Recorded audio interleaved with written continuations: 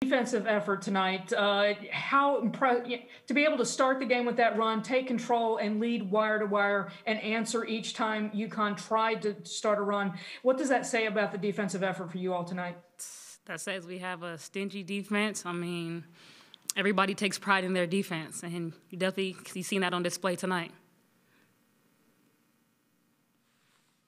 Our next question will come from Emma. Emma, go ahead. Hi, Emma Bachelari from Sports Illustrated. To think about where this program has come since you transferred, to look at the lows from when you started to where you are now, just what does it mean to look back and think of what you guys have done? Man, it's crazy. I can't even describe to you the adversity that myself, my teammates, and my coaches went through, and just like looking back, like reflecting. It's amazing how resilient we are. We never gave up. We kept faith, and, we kept working our tails off, and, we trust each other, and, we would do anything for each other. And, I mean, you definitely see that. You've seen how that came, about, and how we're just sticking to that. And, it's been a crazy 3-4 years here, and, just seeing that is definitely momentum. Our next question will come from Natalie with the New York Times. Go ahead. Hey, Aari, congratulations. I just wanted to ask, in your last press conference, you said that you had your chance with your teammates, that you were ride or die for them. So I just wanted to know, what did you know that everybody else didn't know back then, that everybody who might have counted you guys out wasn't thinking about? My teammates are dogs. I mean, it started with me, and I think that effect rubbed off on my teammates this last stretch of playing basketball. And I'm just proud of them. I mean, we had that mentality. We wasn't scared, and I mean, it showed tonight. And I'm just extremely proud of them, and I'm very appreciative of my teammates and my coaches. And we just beat a great team. I mean, UConn. I mean, that's a powerhouse. I mean, it doesn't get any better than that. Our next question will come from Michelle with Arizona Republic. Go ahead. Congratulations, Aari. You've talked all week, and coaches talked all week about not having the pressure on you and going out and playing loose and playing free. That looked evident tonight, and maybe UConn with the pressure was a little tight. Did you think that was the case? Definitely. We were the underdog, and I mean, we kind of felt that way all season. I mean, that kind of boosts our confidence and makes us play harder, that nobody think, we can beat, these top teams, or even just accomplish the things we've accomplished. I mean, they were tight. I mean, my teammates have been playing free this whole tournament. I mean, hey, we're made for it, like Coach says. Our next question comes from Michelle Smith. Go ahead. Aari, congratulations. Thank you. You got at the end of the game when they're making a run at you, which you probably expected was going to happen. I know that Adia said that on the TV broadcast. Were you feeling pretty calm about it? Did you feel like you guys were still in a good spot? Oh, yeah, for sure. Everyone knows that basketball is a game of runs. I mean, we knew that we're going to take, a couple of their punches down the stretch. But, I mean, the maturity that my team showed, I mean, we never got rattled. I mean, we just kept, being more feisty on defense, like talking to each other like, hey, we have to lock up, take pride. I mean, we have to value every possession, whether that's defense or offense. And, I mean, we stuck with the game plan. Our next question comes from Troy Hutchison. Go ahead. Hi, Aari. This is Troy Hutchison from All Sports Tucson. You guys led the whole entire duration of this game. There were points and times where it was tied. But coming into today's game, everybody talked about how Arizona was a one-person show. But your teammates stepped up big time. You had 2 other teammates in double figures, and I believe 5 different people or maybe 8 different people scored the basketball. Can you just talk about the effort from the whole entire team? I mean, my teammates, everybody has been perfecting their role. They've been coming up big. I mean, it's not a one-woman show. I mean, I have a great supporting cast. I believe in my teammates, never have any doubt in them. I always boost them up. And, I mean, I'm happy. We can be more balanced. I mean, hey, that's great. It helps me relax, and I can distribute, which I love to do. So, I mean, I'm just extremely proud of my teammates for converting and starting to step up and really perfect their role. Our next question comes from Chantel Jennings. Go ahead. Hey, Aari, Chantel Jennings with The Athletic. You and Adia obviously have a really close relationship, but on the sideline, she's very chill. She's smiling a lot. She's laughing a lot. I'm just curious, what does that do for the mentality of this team that even in a Final Four game, you have your head coach against UConn, cracking jokes, or at least it appears so? Yeah, definitely. We feed off Coach Barnes' energy. I mean, with her laughing, cracking jokes on the side, it makes us be even more loose. Like, okay, Coach is not uptight right now. She's not tight at all. So, I mean, hey, let's have fun. Let's keep on smiling. So, her energy is definitely, I don't want to say, it's definitely, it rubs off on us. I mean, it's contagious. Our next question comes from Nancy Armour with USA Today. Go ahead, Nancy.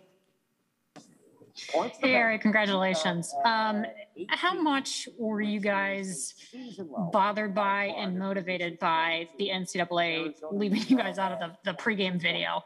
Oh, we were highly upset. I mean, we definitely took it as a sign of disrespect. We all got the call, to go down there and do media, and just for us to be left out, it wasn't cool at all.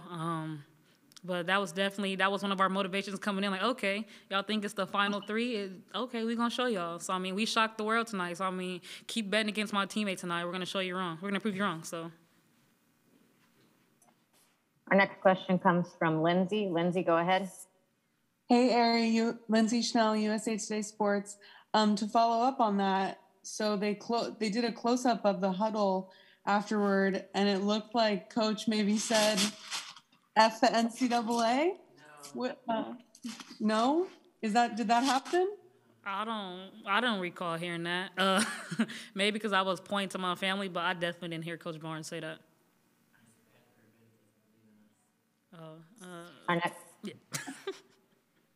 Our next question comes from PJ Brown. Go ahead.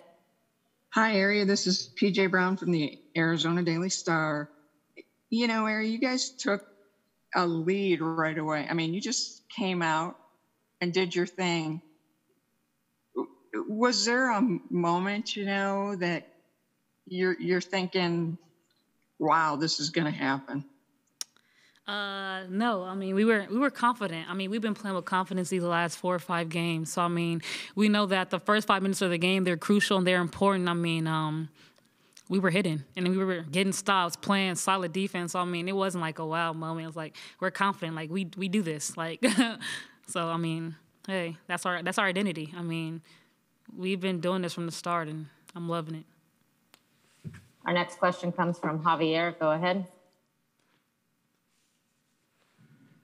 Hey, Aari, Javier Morales, All Sports Tucson. Congratulations. You came out and hit that 3-pointer right at the bat, and then Sam hit one before they even scored.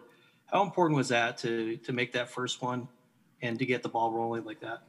Oh, that's definitely important.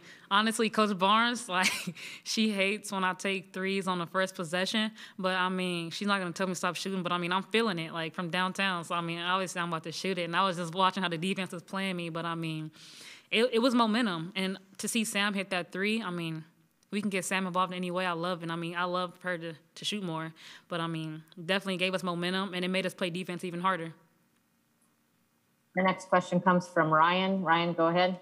Ryan Kelp, Arizona Desert Swarm. Aari, in the second quarter, you hit a big shot and you did kind of a shoulder shrug, and then you crossed your arms. What was going through your mind in that moment? I was just thinking in my head, I'm the dog. I'm the stuff. So, I was just thinking that, man, nobody can stop me. That's what I was thinking. Our next question comes from Michael. Michael, go ahead. Hi, Aari. Michael Farrar with Berg Sports Network. As you know, Stanford won. You guys won. The Pac-12 is going to be in the national championship. To be in that conference, to see the conference representing, how excited is that for you as a player to represent your conference and facing another conference school? That's so exciting. That's a telltale sign that we're the best conference in the country. For us to do that, how many times have that happened? This is crazy. And we're going up against a talented team. We know each other. It's going to be exciting. Our next question comes from Sunil. Go ahead. Sunil Sundaraj with Global Women's Sports Radio. Congrats, Aari, you said on the win and advancing to your first national championship game, along with the team. I had to ask you, Aari, 92nd straight game with 10+ points. That's the longest active streak in Division I. 90 points in your last 3 games. You've been hitting it from behind the arc. I thought tonight you used, your speed, your quickness, especially. You were giving them fits all night with UConn. Can you just talk about it, in this performance tonight, Aari? Thank you. Yeah. I didn't do anything, different. I just kept playing my game, taking what the defense was giving me. And, I just want to see how they were going to play me, and I did. It's not checker, this is chess. So, I'm always the next step ahead of my opponent. So, nothing different. I'm just keep playing my game and stay confident. Aari, thanks for your time tonight. We've reached our time limit on you tonight. They'll be available again tomorrow for press conferences. We'll next hear from the coach. Can I add one more thing? Sure. My name is Aari, not Ari. Sorry. That's all I wanted to say. Thank you. Thank you, Aari. We'll next hear from Adia Barnes.